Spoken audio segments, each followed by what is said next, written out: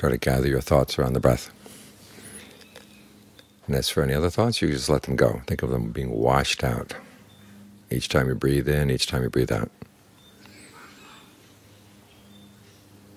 A large part of the meditation is learning how to clear your head, because otherwise you bring the affairs of the world, bring the affairs of the past several days, past several weeks, or whatever, here into the present moment. And it's a mess. You can't really see clearly what's going on right now because all this other stuff is crowding in.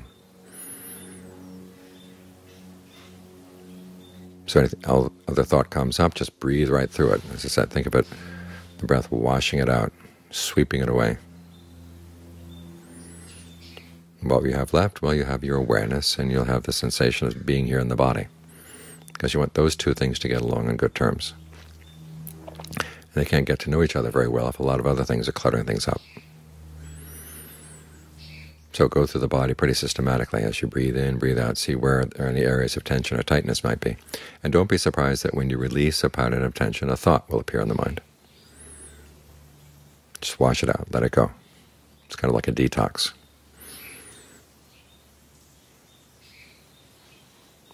And when the breath and the awareness can get on good terms, they can help each other. The breath can be good for the body and be good for the mind. Your awareness can fill the body, and you have a sense of being grounded right here. With that sense of being grounded, you're coming from a position of strength. A lot of the evil that's done in the world is when people are feeling threatened and they feel afraid. They feel in a position of weakness, and so they just lash out at everybody else.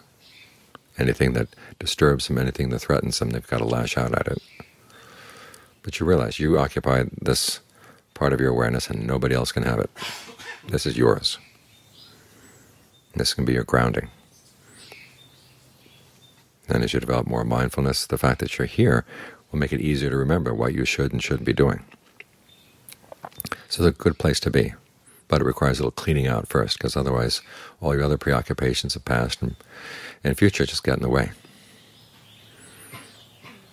And you may learn something from them, but you don't learn anything nearly as valuable as you learn from getting the awareness in the present moment here together with the breath. So clean things out. Wash them away.